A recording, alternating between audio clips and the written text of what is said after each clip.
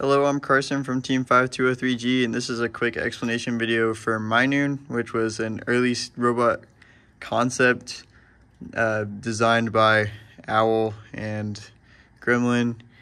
And so what we did was we basically hole counted the 62A robot from in the zone.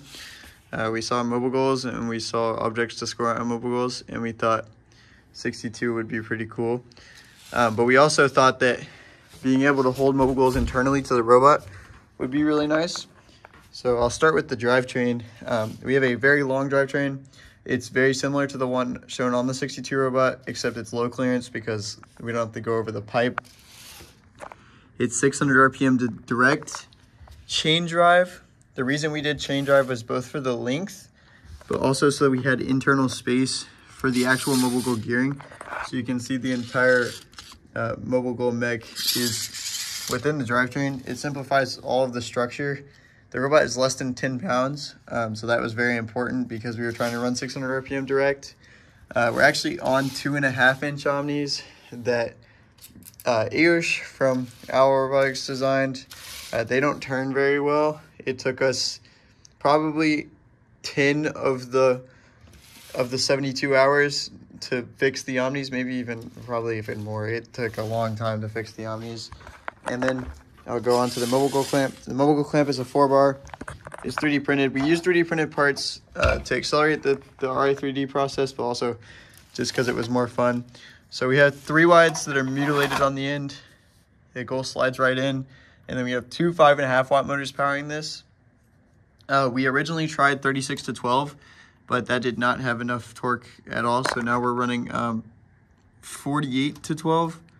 It might even be 60 to 12. No, I don't even remember. I think it's 48 to 12. So it comes back in. And then what's really nice about this is it's all inside the robot now. And we actually run these hooks. There are these standoffs down here, which you can see. And that stops the mobile goal from being, okay, it's a little, it must be a little loose, but generally under normal robot pressure, it stops the robot, or it stops the goal from being stolen. So you can just drag it around and it's fairly locked in. And then putting a goal down is very simple.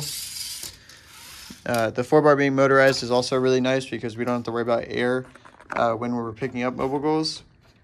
And it's also just fast in general. And then we'll go on to the arm.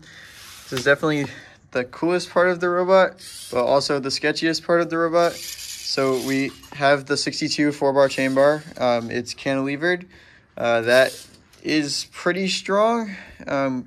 Definitely could be stronger. Most of this was directly based off of the 62 robot itself.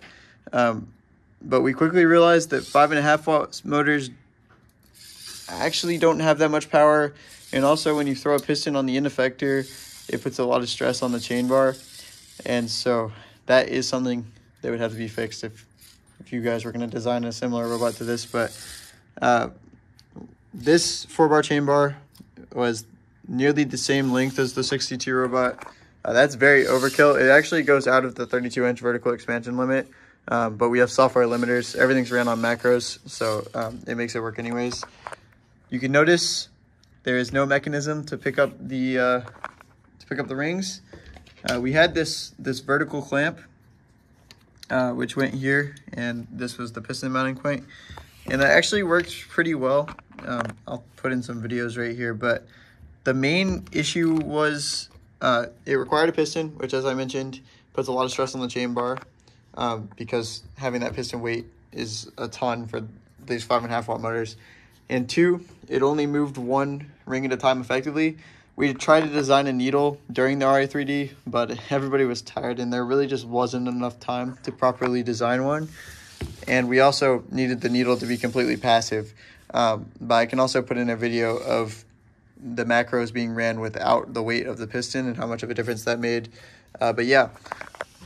It scored on wall stakes. It could with the vertical clamp. It did score on the mobile goals. We had fully macroed everything out.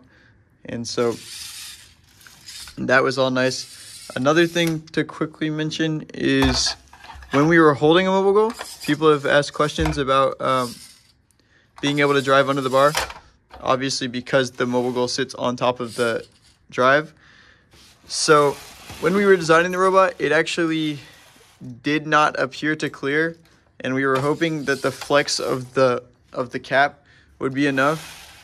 And so what actually ended up happening was it can clear without scrubbing now, because the drive has no top brace, so it's starting to bend in, and due to that fact, the mobile goal sits a little lower than it used to.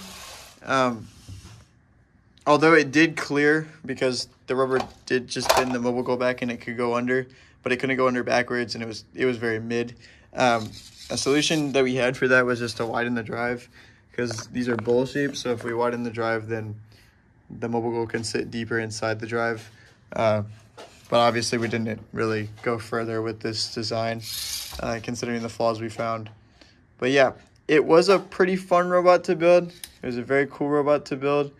I will link the photos album in the description. Thank you to Owl for coming down and designing and building the robot with us. It was a lot of fun, and good luck in high stakes.